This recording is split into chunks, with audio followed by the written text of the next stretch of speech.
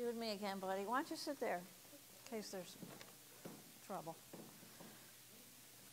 Okay, so, thank you for coming up. Today, we're talking about something that rhymes with boy.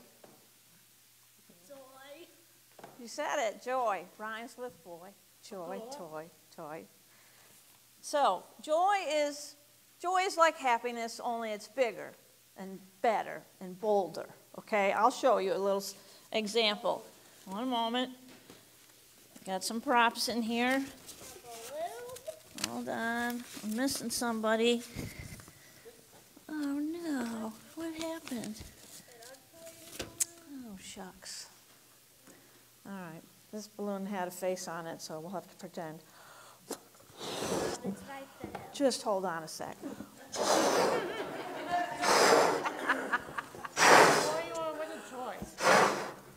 All right. This balloon is happiness. Remember, joy is a little bigger than happiness.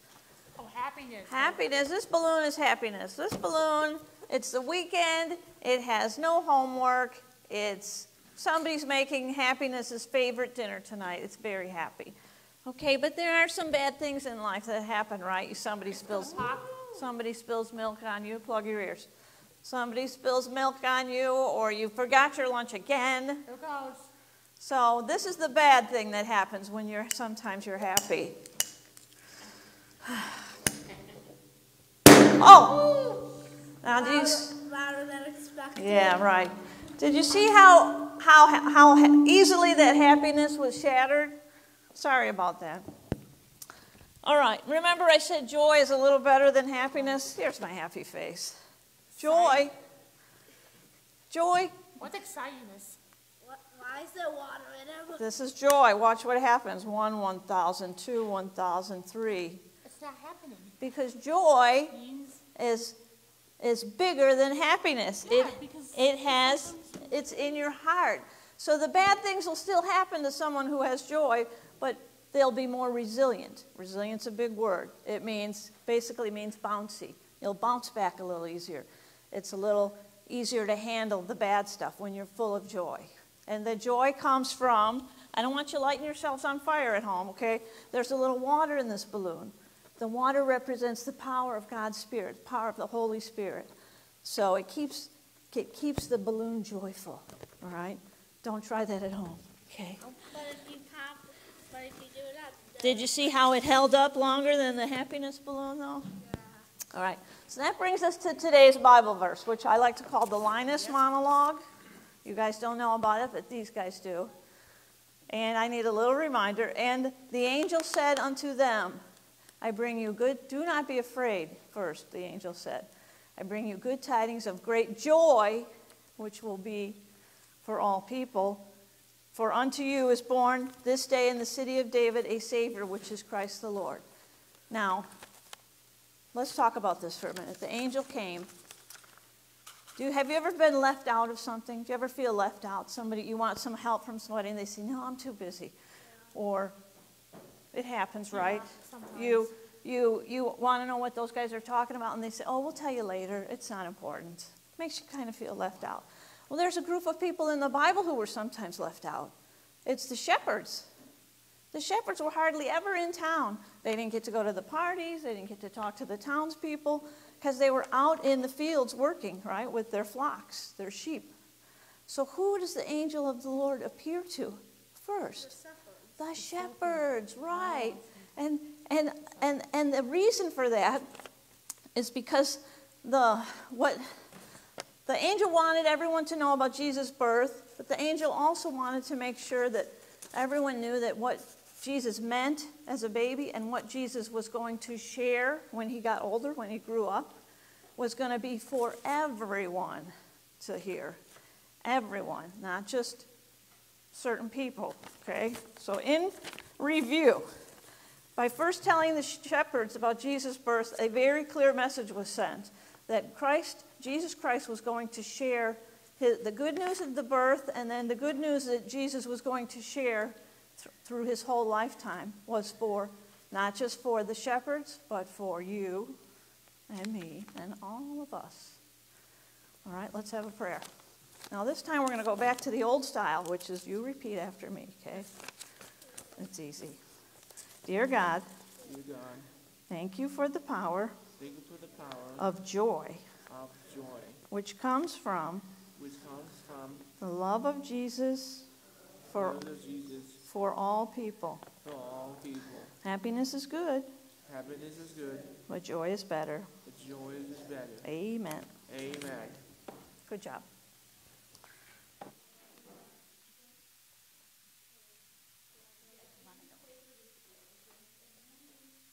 You're going to want to watch it from the pew.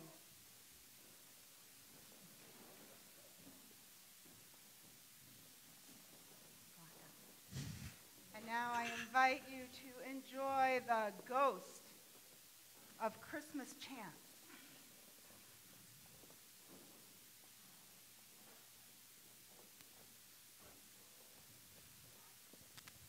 Hey, cutie. Come here often. Good luck. Okay, big fella. You can do this. I have faith in you. Come on. You promised yourself and your family that this Advent season would be different. No more rushing around like you lost your mind. No more doing everything and anything, ending up exhausted on Christmas Eve.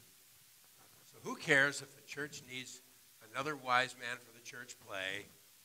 Who cares if the choir is one bass short? It's not my problem. We've been invited to 80 parties this year.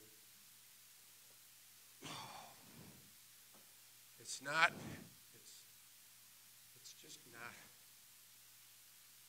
It is my problem. I have to be there for everyone. I can't let anyone down.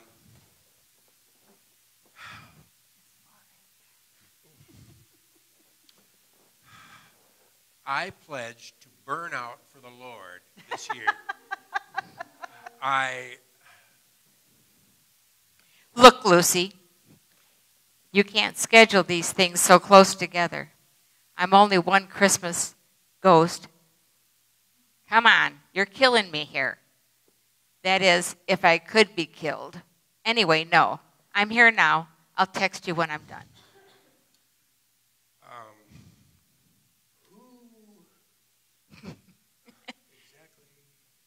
Let's see. Okay, it looks like, let's get this over with, Mr. Needlebum.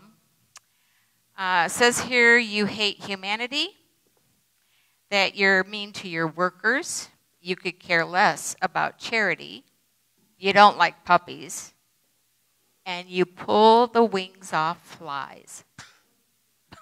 Blah, blah, blah, on and on. I'm Evans, Phil Evans. And who? Evans? Wait, you're not scheduled until a week from Tuesday. Lucy. Can I help you? Look, pal, no one can help me with this killer schedule. Back in the day, this visiting people who had their priorities out of whack was fun. We had plenty of help. We were redeeming people left and right. Bam, bam, bam. Now, because of all the downsizing, I'm it. No more ghost of Christmas past, present, and future. Just one ghost, me. Doing it all. And trust me, I'm a ghost on the edge. Tell me about it. Okay. Well, since I'm here, I might as well get you taken care of right away. Look, instead of me flying you through 50 time zones, let's do this PowerPoint presentation, and I'll be on my way. What's going on? Not up on modern technology. Great. Look, you were just complaining about being too busy and having too many things to do, etc., etc., etc. Yeah, but Bam. Behavioral and attitude modification, my friend. That's what I do. Ever heard of Scrooge? The Christmas Carol? Tiny Bob or Tiny Tony or what's his name, that kid, you know? Hello? Tim.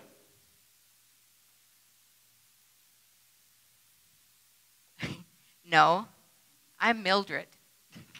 And you're just, take a wild guess. Oh, really? I'm supposed to be Ebenezer. Bingo! Give that man a cookie soon anyway. Just sit back.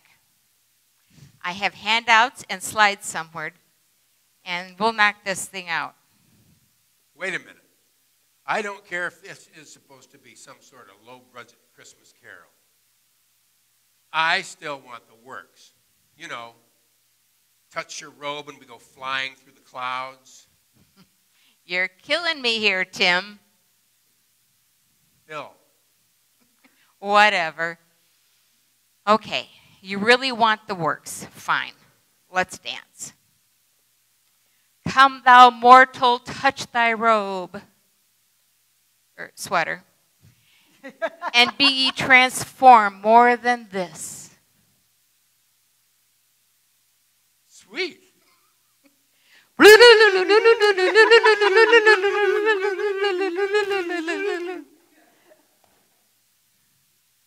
I can't see anything. Oh, right. Ow. Okay, wow, that helped. Hey, this is where I grew up. That old house on Elm Street. There's that big wheel I love so much. And there's the whole family at dinner. I remember this. But where's my dad? Oh, yeah. Right. He's late again. Hey, you want to quit texting for just 2 minutes? Sorry. Okay. So where were we?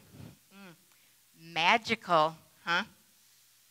I remember this night, Christmas Eve. Dad was juggling 10 things at once, like always. He always meant well, you know. Of course. Always well-intentioned. Hey, he was a talented guy. He was just using the gifts he was given. Yeah, looks like he was given other gifts too. Like all of you sitting in the dining room table, waiting for him, waiting to share your special Christmas dinner. And he was a no-show, wasn't he? He had his reasons. Of course, always. But look at your faces. No one seems to buy it. I just wanted him there, all of us together, all at one time. All of us together with the Christmas story and the manger scene displayed prominently. Dad would always read us the Bible story. But as the years went by, it became less and less important. Okay, that's enough. Grab the sweater again. 2 more stops.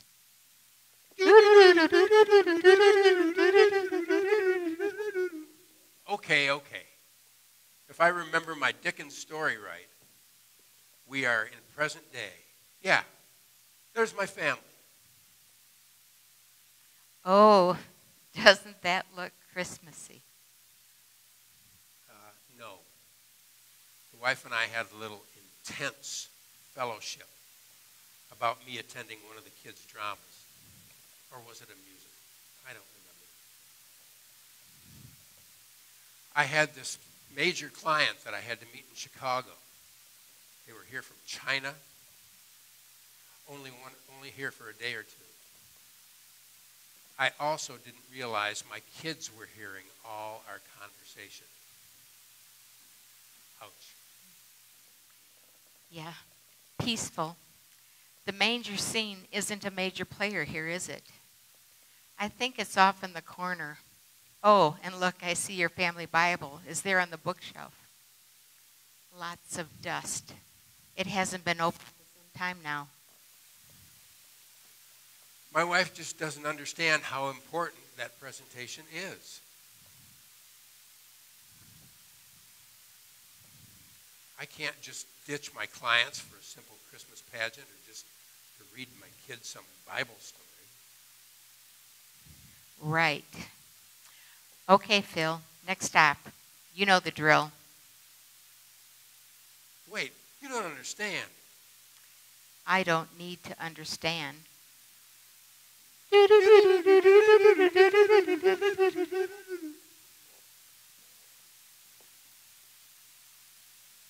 this is strange. It looks like my house, but it seems so different. Something's missing. What am I looking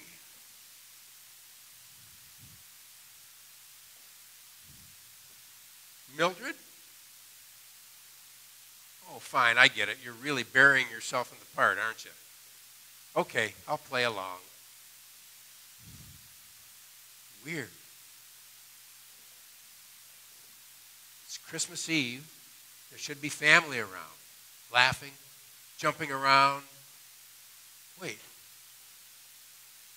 where am I now? Whose apartment is this?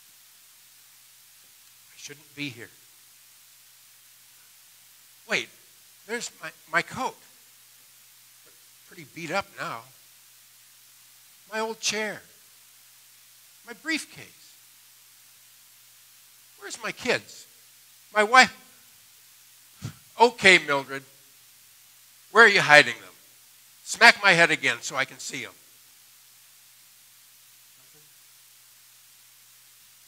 Come on, lady. Show me some mercy. This can't be the way it's going to be. I love my family. I need to do anything to... Tell me, please, it's not too late. Please tell me I didn't give up everything for nothing. Please come back into my life. Tell me it's not too late. Tell me.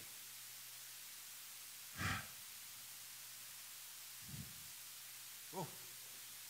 Oh. Where am I? Wow, that was intense. Better check the date on that eggnog I drank. Had to have been a dream. Then again, wait, the apartment. I remember. No, wait, I'm here. Now. It's real, and it's not too late. Liz, kids, yeah, I'm here. Huh? Oh, yeah, yes, I am outside. Coming. And throw out that eggnog.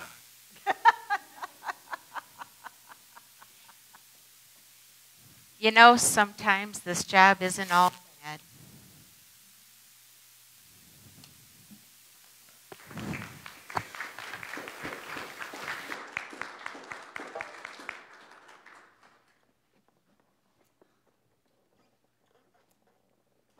Great job.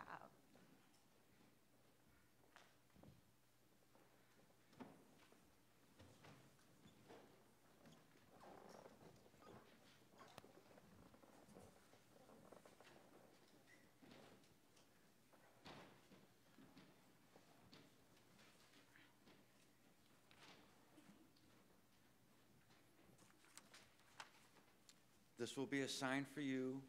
You will find a child wrapped in bands of cloth and lying in a manger. And suddenly there was with the angel a multitude of the heavenly host praising God and saying, Glory to God in the highest heaven, and on earth peace among those whom he favors.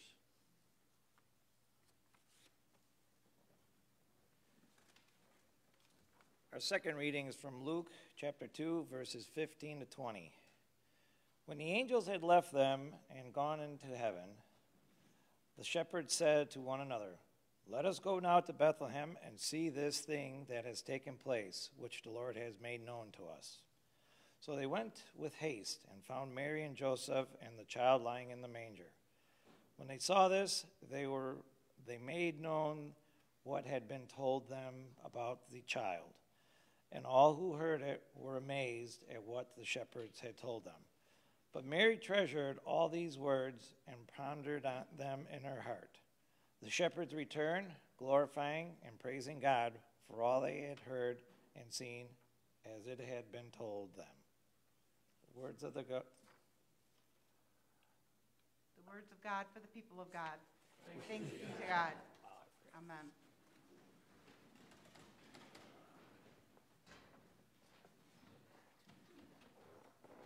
Please pray with me. May the words of my mouth and the meditations of all of our hearts be acceptable to you, O Lord, our rock and our redeemer. Amen. Today, the sermon title is Accepting Christ's Invitation. That is a big one. That is not one that you take lightly. And that's one that is definitely personal. So I want to kind of go back, kind of kind of go back to all the scriptures that we read, where the angels came and spoke to our characters in the scriptures and said, "Do not be afraid." Because when you take a step that momentous in your life, even though you're doing something that you shouldn't be afraid, there is fear. And there is trepidation. Even though you're moving towards what Marian rightly talked about as joy, where it's greater than happiness, and it can carry you through the hard times so much better than happiness is, which is fleeting, and joy is greater. When you accept something that fundamentally changes who you are, not only to yourself, but how others perceive you in the world. And that is when you accept that I am a Christian and I accept Christ into my life. And when people say, "What does that mean to you?" And you say, "I accept Christ as my Lord and Savior." And they say, "Yeah, and then what does that mean?" And then you have to actually explain that. That's a tough one. And then they do things like, "So, if you believe that there is a God, why do kids still get sick?" Well, that's a tough one, isn't it? "And if you believe that there's a loving God, why did my uncle, who never did a bad thing in his life, die?" Well, I wish I knew that. I'd love to be able to answer that. Because then I would answer, why my father, who I absolutely adored, died. Because that would answer why there's still evil in the world when there's a loving God.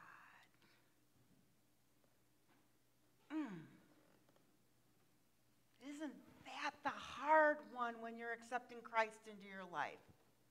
You want to say, if there's a God in this world, why? Why is there still evil in this world? It doesn't make sense.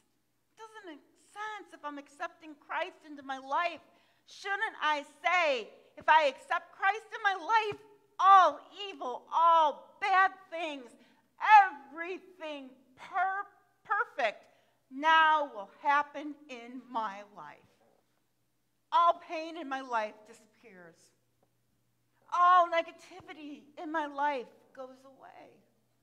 The world becomes a shiny snow globe where nothing negative will ever affect me again.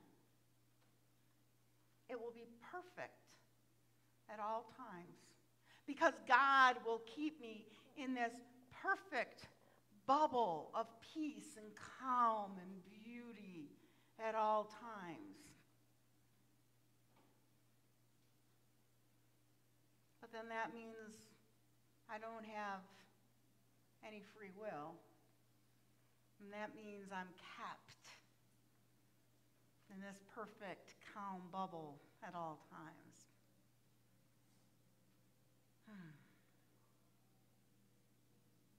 I wish I had the answer. What we hope is by giving our lives to Christ, that we become part of God's army. That sounds really militaristic, doesn't it? But we say that we're going to become part of God's army, and we are going to change the evil in the world, and we're going to work to flip the script in the world for good. That we are literally working in the world for good.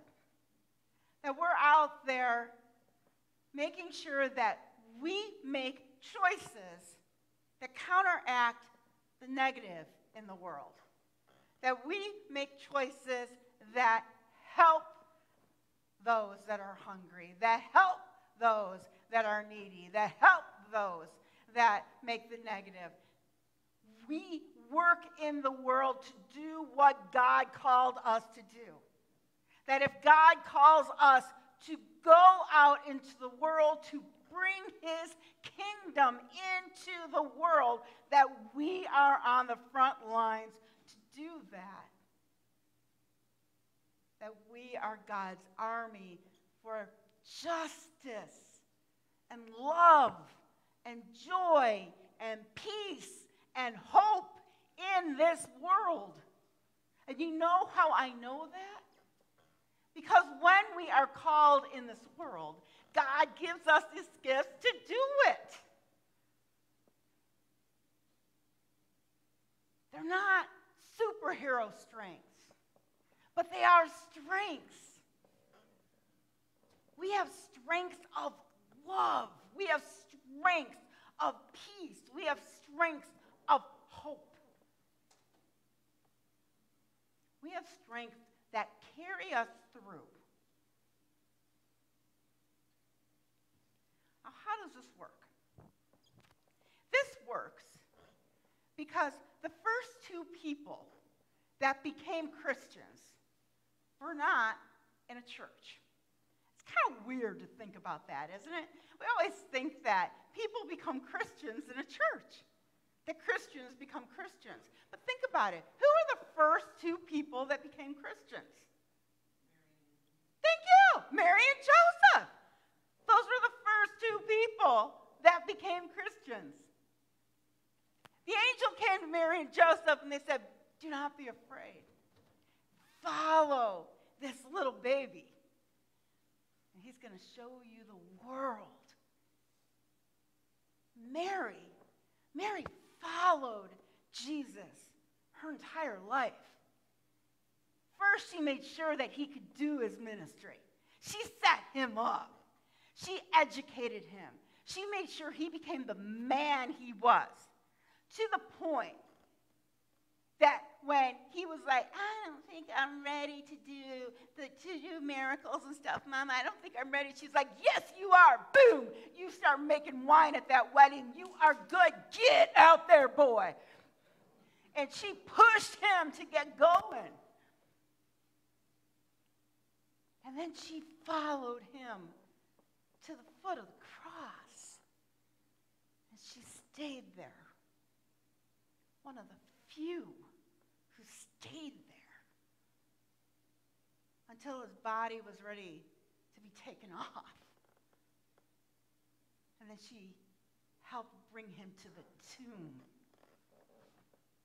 And then she was there when the tomb was opened and he was resurrected.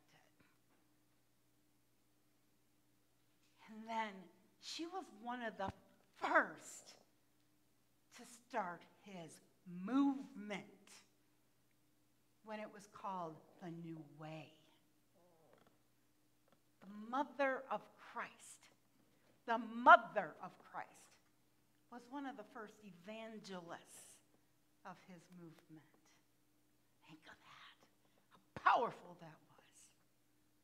His father made sure that he grew up by making sure that he got to Egypt and protected him and then brought him back into his home country to make sure that he was in position, ready to be the man he was as the Messiah. He set him up. His cousins and his family were his first followers.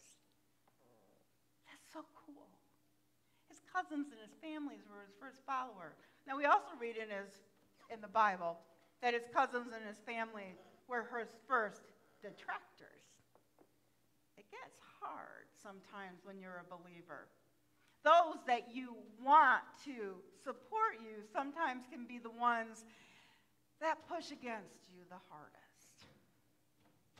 Your friends and your families are like, don't listen to that. God, that's so 19th century. Come on, you know better than that. You don't have to listen to that stuff. You know, it's all in your head, the bright light. There's no real stuff. It's just you and the universe. I don't know what they think the universe is. It's God.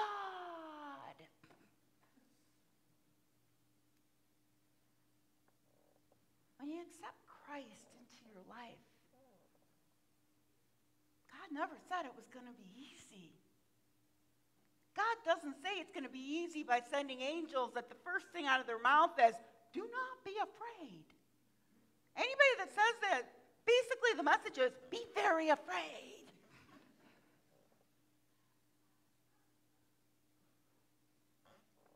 Because your life is about to change.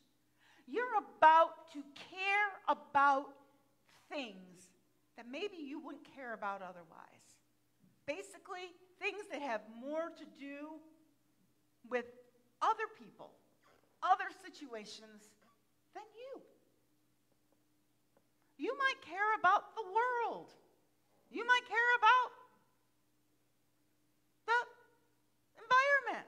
You might care about other people across the world from you that you've never heard about before, and you might cry. You might care about Christ. You might care about God. You might care about those that have gone on before you and feel it so deeply that there are times that your heart literally feels like it's torn in two because you have not come as far as you want to go. And then there are times that you feel so much joy because other people are happy. And then those naysayers will say, that's not your happiness. Why are you happy? That's not your happiness. And that's where Marion's joy comes in. Because joy is like a balloon and it fills with the joy of others, and you get to be part of that. Because once you accept Christ and you're part of the Holy Spirit, you are part of that, and that fills you up. The Father, the Son, and the Holy Spirit, it fills you. It imbues you with that power. And there are some times that you can literally just feel it buzz through you. That power of God just fills you.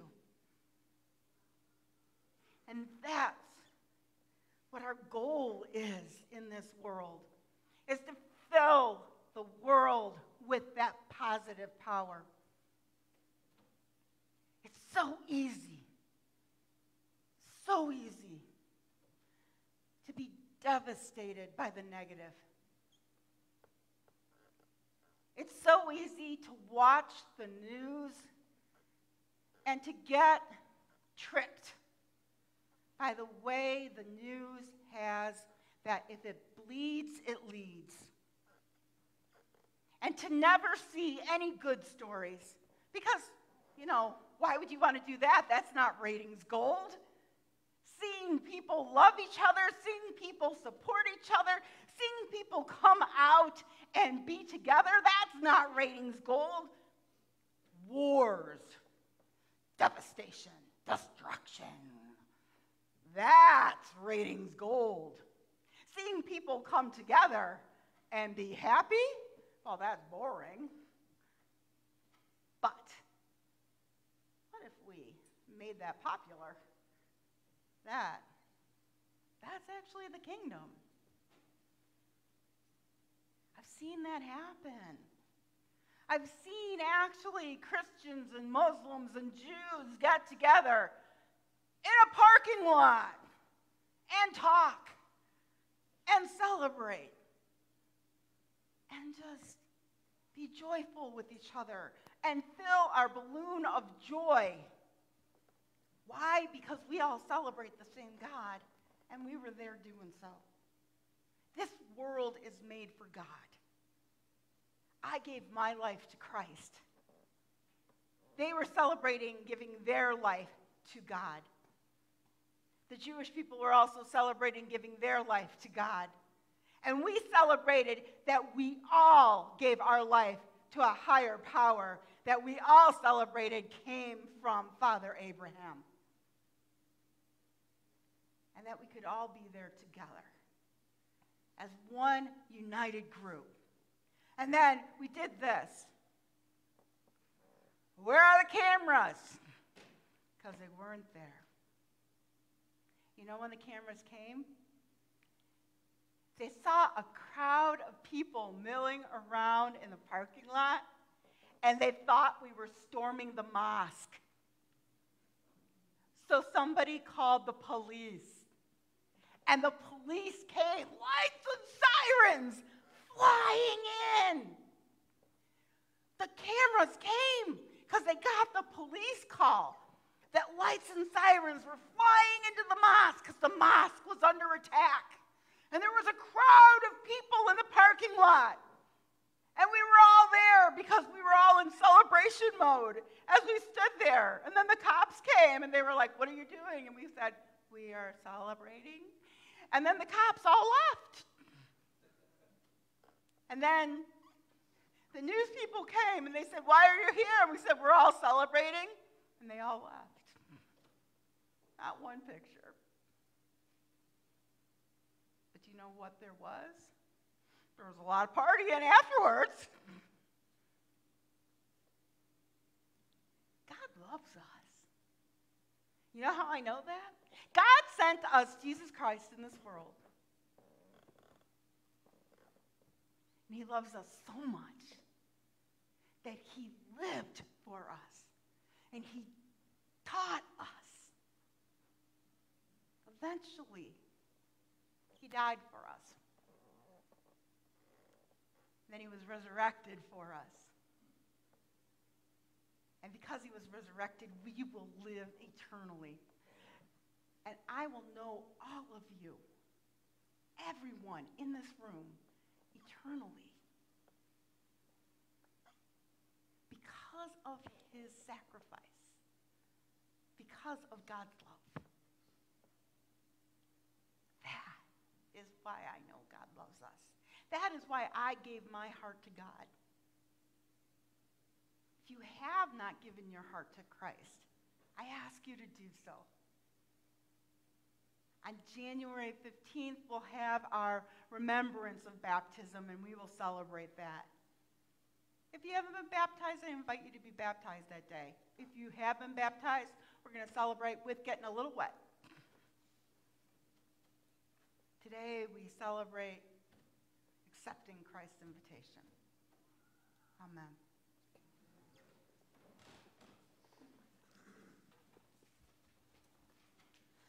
Please stand and join in the hymn of response. Good Christian friends, rejoice. Verses 2 and 3.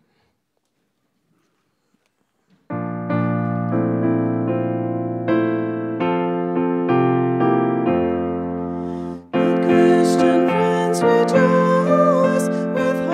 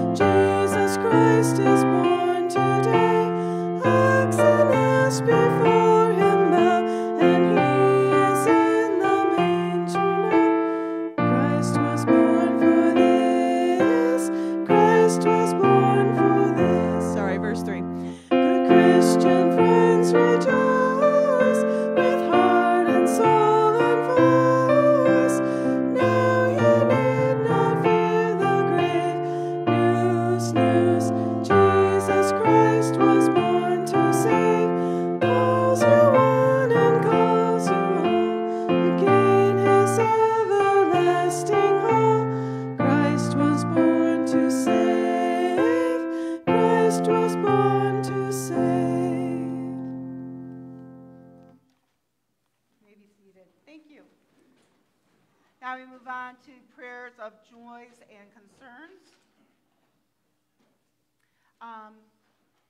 I am very sad to let you know, if you have not heard, that Al Thurlby passed away on December 16th, and that Jan Thurlby is in the hospital with more health issues.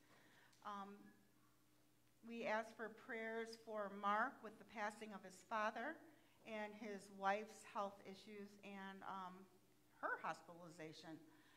So the family really needs your prayers at this time. So let us lift up this entire family in your prayers.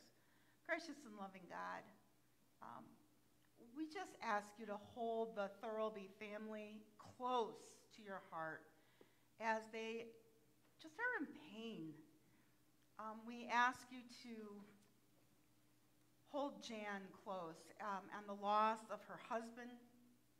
We know that she is mourning his loss, and now she is in the hospital once again with her own health issues.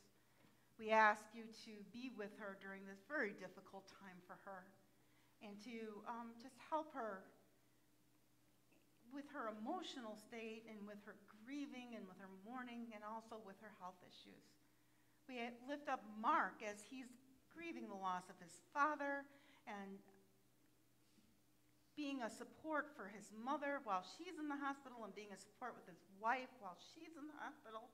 And we also ask that you be with his wife while she's in the hospital and ask for healing and strength for her at this time as well. We lift up all of these prayers. Ask, Lord, hear our prayer. Oh, I'm saying that wrong again. Lord, in your mercy, hear our prayer. Lord, we also lift up for you at this time Philip Termini and Ray Meyer with continued prayers for their care and their health. Lord, in your mercy, hear our prayers. And we continue to lift up Madeline as she continues to recover and strengthen and does so well. We pray, Lord, in your mercy, hear our prayers. Are there other prayers that we would like to lift up at this time?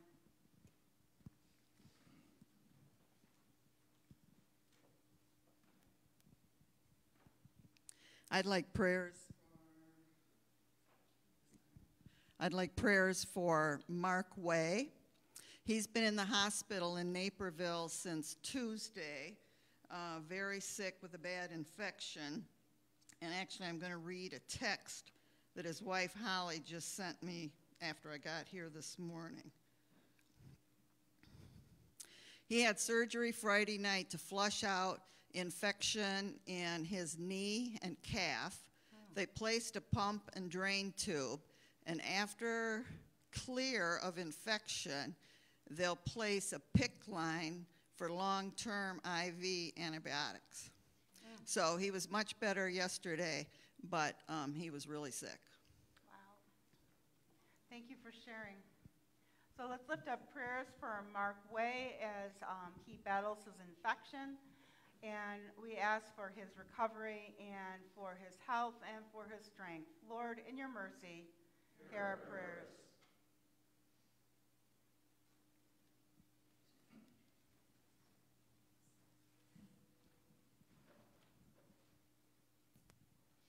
I'd just like prayers for David's going to have tests tomorrow, stress tests and echocardiogram, and just for a good outcome.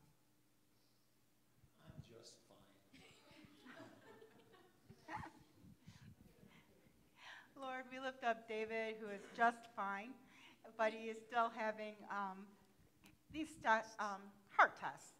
And that you be with him as he's going through all of these tests, and that you be with Lori as she's in the waiting room waiting for all of these tests. It can be just as stressful for the partner waiting for the results as well.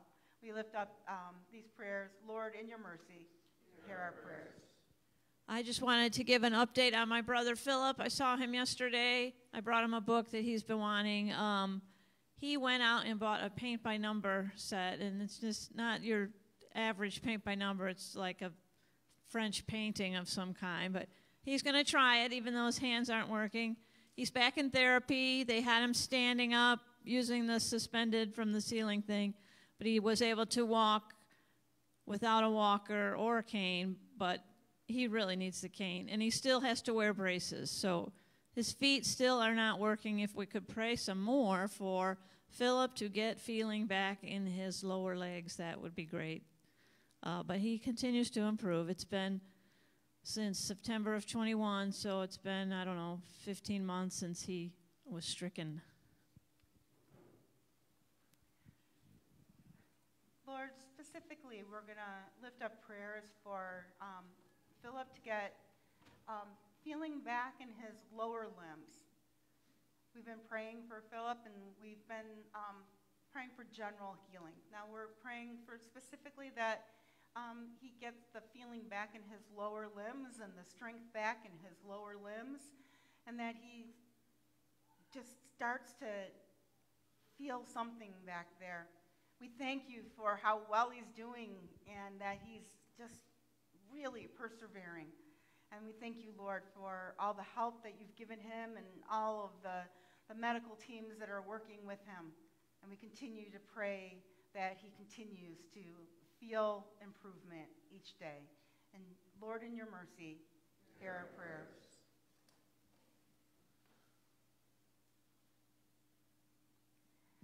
Lord, we thank you for all that you have blessed us with. We pray for those that we have heard their prayers lifted up.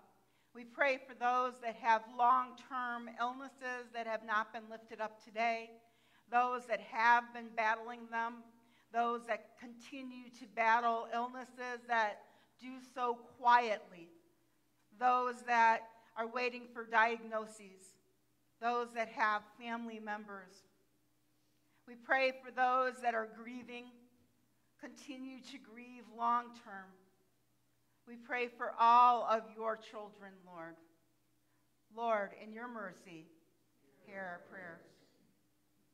Lord, we lift up prayers knowing that we come to you as your children, and we pray for those that can reach out to you, knowing that you reach out to us first, and that is the joy.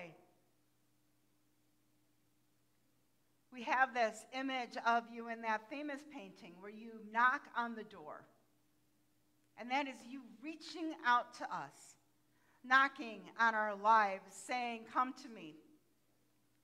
That you are reaching for us, always calling to us, saying that you want us. Many times it's hard for us to understand how much you want us. That in a world filled with fear, in a world filled with being invisible many times, you see us, you hear us, you reach to us. We are never too sinful, never too invisible, never too not enough. We are your children. We are wanted. We are loved. We are what you think is needed to make this world the best world. We thank you, Lord, for that invitation. We ask you to help us to use the gifts that you have given us to truly make your kingdom here on earth. We lift up all of these prayers to you as we say the prayer that Christ taught us. Our Father, who art in heaven, hallowed be thy name. Thy kingdom come, thy will be done on earth as it is in heaven. Give us this day our daily bread, and forgive us our trespasses, as we forgive those who trespass against us. And lead us not into temptation, but deliver us from evil. For thine is the kingdom and the power and the glory forever. Amen. Will the ushers please come forward?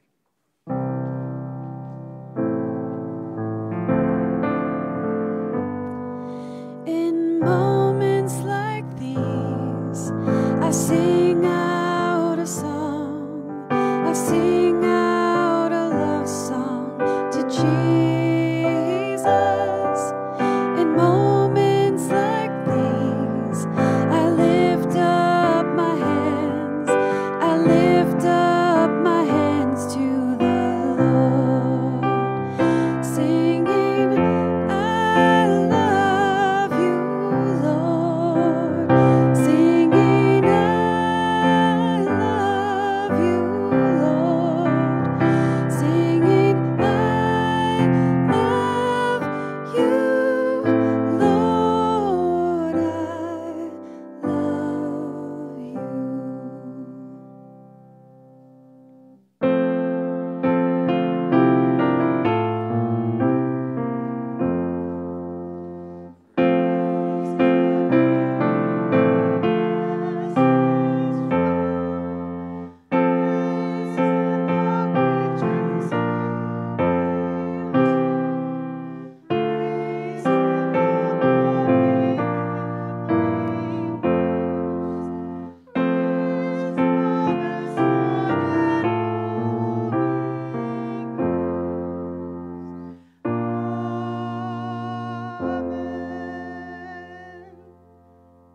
Thank you, Lord, for all of the gifts that you have given us, and we return a portion back to you. We ask you to bless it and to use it to make our world better and to bring your kingdom. We ask you to bless a portion and to use it in our congregation, in our community, and in our world. In Jesus' name, amen. Amen. Please remain standing for our closing hymn, Joy to the World, verses 1 and 2.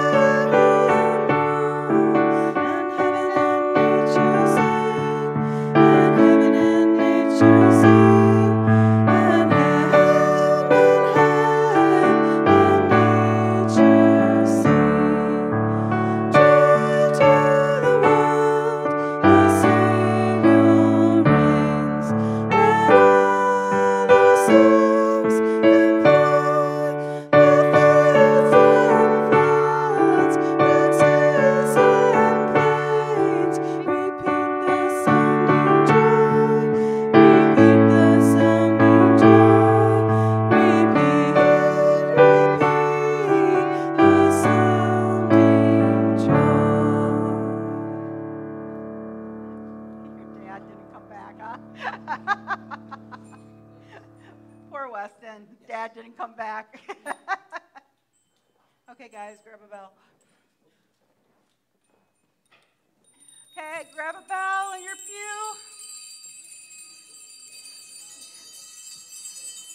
Ring out as you go out into the community, go out into the world. This reminds you that you've got the Holy Spirit going with you. If you don't have your own bell, please grab a bell on your way out so that you can continue to have it throughout the week. Go in peace. In the name of the Father, the Son, and the Holy Spirit. Amen.